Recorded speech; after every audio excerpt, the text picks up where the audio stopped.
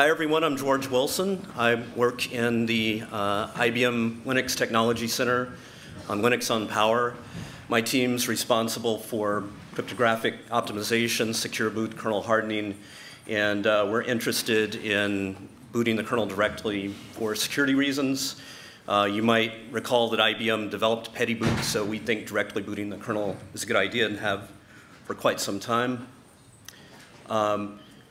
We just started thinking about this, so standard disclaimer, none of this may make it into a product. It's just our point of view. So we're the weird platform. We're not UEFI. They are somewhat parallel universes, provide similar services.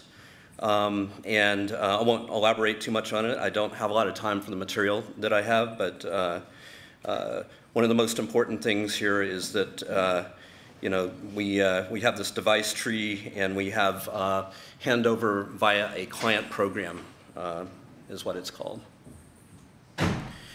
So we did have petty boot on open power systems, but we only recently started considering secure boot for our virtualized servers. So our servers run a type 1 hypervisor, and they present these logical partitions that run open firmware, right? So a little different environment than what most people are talking about here. The whole stack of the firmware is signed and verified, and then we hand control over to the operating system by executing this client program. The firmware searches for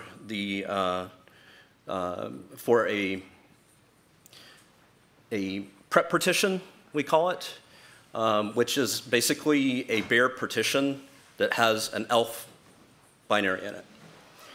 And in practice, we think, so since we haven't experimented with it, and I wish that I had been able to do more experimentation before I actually got here, but we should be able to boot a 64-bit little Indian ELF directly, given the proper ELF headers on it. And so all of this is documented in the paper, the document that talks about how our platform works. And booting PEs might actually be possible, which was a little surprising. I hadn't read that detail in the paper before. Our bootloader team doesn't think that's actually implemented and supported, but it might be interesting because we may want to do common tooling across various architectures and have a common experience. We may or may not need a stub bootloader depending on how this is implemented. If we take Leonard's approach, we would need a stub bootloader. So one consideration is image size. So the real base and load base open firmware variables have to be configured properly. This should be settable via ELF notes. Our firmware team reports that this has been tried in the past unsuccessfully. So we need to do some experimentation here, determine whether that actually works, and if it doesn't, figure out what we need to do to rectify that. One of the biggest obstacles in why we didn't just take petty boot and pop it down into a prep partition to do secure boot already is we have this thing called client architecture support negotiation. So the firmware and the client program exchange information on their characteristics mainly when the kernel comes up. There's a little negotiation done in Grub for claiming memory, which has been problematic for us, as Daniel's probably aware. But most of the properties are negotiated in the prominet.c in the kernel. This presents a problem because anything that affects a device tree provokes a reboot, so we can pass the device tree back up to the kernel. And so when we boot a secondary kernel, that's going to go renegotiate, and if it doesn't have the same characteristics as the original kernel, it'll renegotiate, provoke a reboot, boot back into the first kernel, right? So we need to do something else. Internally, we proposed adding a new runtime abstraction services call that would actually go do this CAS negotiation on behalf of the kernel, pass the device tree back, and resume execution after the RTAS call. So this is fixable, but this is definitely development we would have to do. So there are 3 different cases of booting. The first is boot from disk. And right now, the prep partition is sized at about 10 meg is the largest. So that's going to be a problem unless it's increased in size during installation. Interestingly enough, and this is another thing that I didn't realize until I was reading the paper for this talk, but FAT might well be supported. And our partition firmware team reports that FAT16 should be supported in there, so we might be able to have the equivalent of an ESP for our platform. And this would be a lot better even for just booting up a kernel, because right now we have the issue that we have to zeroize the prep partition so we don't have stray signatures that may be lying out on the prep partition when we do a reinstallation of the core.elf. So that's one consideration there. Boot from network is interesting. It follows the old RFC 1350, so it's limited in size to about 32 meg, and this is a problem for the initramfs now. So now what we do is go fetch grub, which then subsequently fetches the kernel in the initramfs. And so if we're going to boot this composite image that's even larger, we're going to have to solve this problem one way or the other. And very likely that's going to mean implementing HTTPS as an alternative. And there's been some discussion of doing that internally. We also boot from ISO. Shouldn't present any extraordinary problems, but it has, for grub, caused the manifestation of the RMA boot memory issues, so we actually do need to test that. So then, how do we do device discovery? So we can present a menu of devices. It has these open firmware names, they're funny names, right? But you can't actually go do device selection. But one thing PettyBoot had was a discovery mechanism that would discover bootable images for you and present you with a nice menu. How would we go about doing that for both the initial kernel and the kexec cases? Once again, how do you edit the kernel command line in some reasonable way that preserves security when you need to do that? And what about other operating systems? Like, we can still boot FreeBSD on Power LPARs. And would we support chain loading somehow or another? Just some considerations there. So we also support a form of secure boot. Right now it's a static key-based secure boot. We are attempting to get patches upstream to actually do key management on it in a nicer way. But one of the problems is, how do we handle out-of-tree modules if we have this signed composite image? And I know Leonard was talking about, having auxiliary module sidecars, I think you called them. And our problem is this needs to work for the network boot case. And we would only have the capability of booting this single system image right now, unless we augmented our network boot to support transporting some partition data along with it. So maybe the signed auxiliary components could be appended to the end of the image. I don't know. This is something that we need to think about because we need to support network boot as well.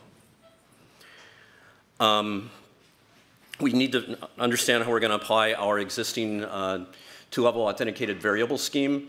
We modeled it loosely on UEFI, but it's not the same as UEFI. We don't have a shim. We don't have a mock.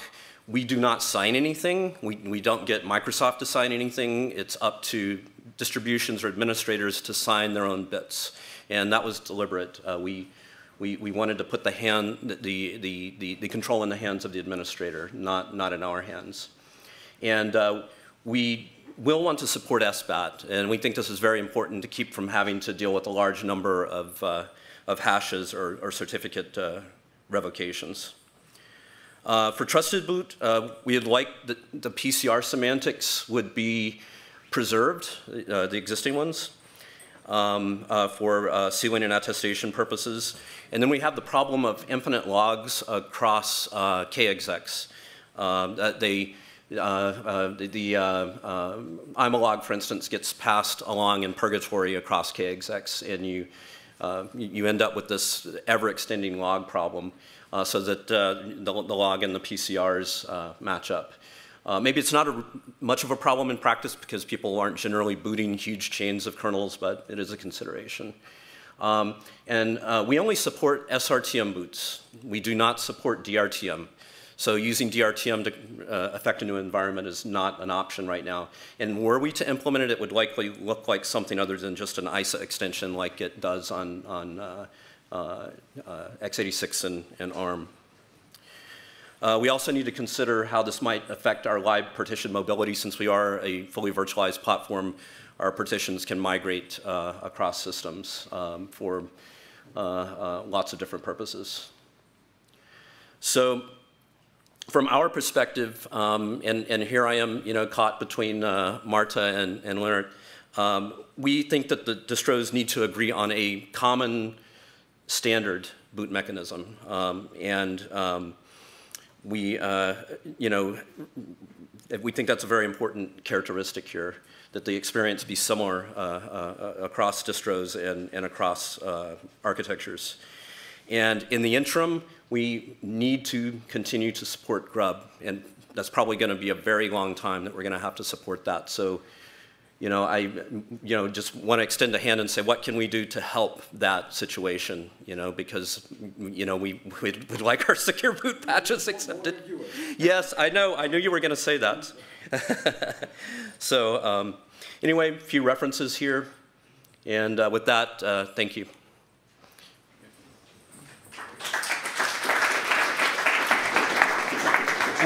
Any questions? Peter, as usual. I'm sorry. You're welcome. So regarding the slide where there was the RTM, just a couple corrections. So for x86 is the ISA stuff or close to ISA stuff plus some. Yeah. For ARM, there are two ways. There is trust zone and the ISA stuff that will come probably in future.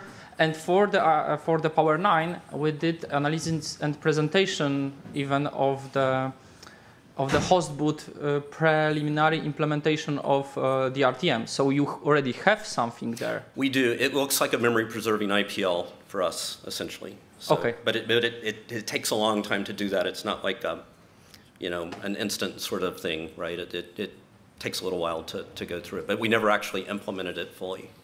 Okay. So it is a possibility, but we never implemented it. I just wanted to let everyone know that there is some interest about that in community.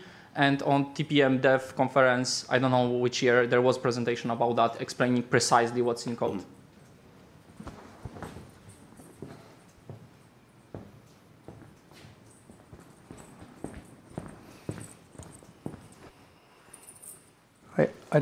I missed maybe, it's not using the EFI stub for the kernel? No, there's no EFI involved.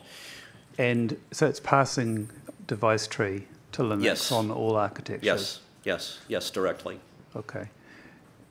And people ask, why don't we just switch to UEFI? And it's because we have to support AIX and IBM on the same platform, so we can't just get rid of those operating systems. I wouldn't ever ask that. Other people, maybe. Other people have asked that. So. Any other questions?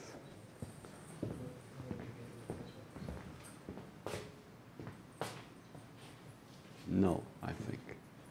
Comments? Okay.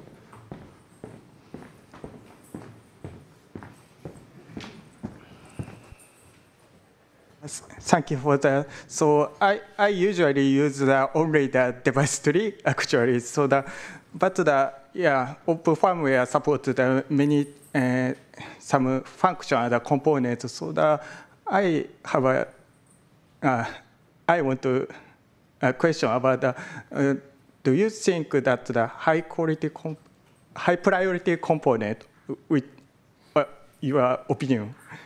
So the secure boot or some blah blah blah blah many components. So which high priority component do you think? What is the question? What's the highest priority component? It means that the open firmware has many components. Yes. So it's difficult to maintain same priority each component in my thinking. So if I contribute to some project, so which handle start up the components. I don't know the extent to which we're actually adopting external contributions to our implementation right now. So. Thank you. Okay. Sorry for that. No, I might need to talk to you out in the hallway to actually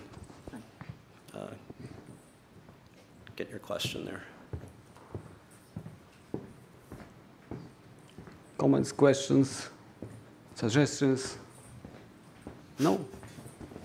Thank you for your presentation. Thank you very much.